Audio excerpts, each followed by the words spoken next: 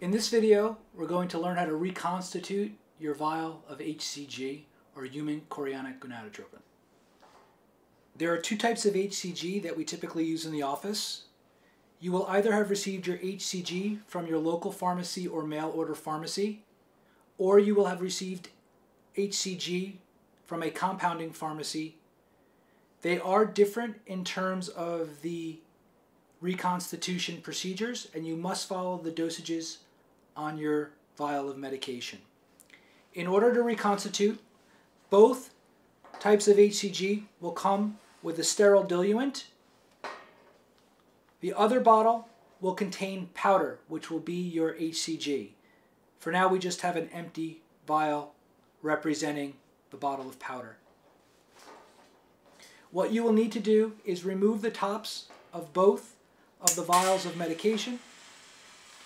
You will take an alcohol swab and cleanse both rubber stoppers in order to clean off any bacteria. You will take a syringe that is at least 3 ml in volume. You will either receive a 3 ml, 5 ml, or 10 ml syringe from your pharmacy or from the compounding pharmacy. You will also take your large gauged needle, open up your syringe and your needle, thread on the needle onto the syringe. This may come already prepared together.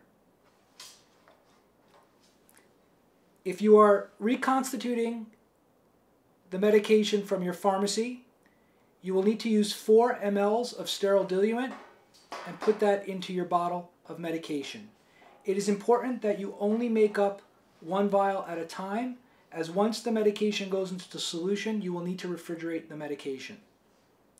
In order to do that, you will take your syringe, go straight through into the rubber stopper with your needle, turn the bottle over, and pull down on the syringe. You will pull 3 ml of medication, go a little bit past 3 ml, push up to clear out any air bubbles, and remove the device. You will take this, push the solution or sterile water into your vial of powder. You will then go back into your bottle of sterile diluent and pull down to the 1 ml mark.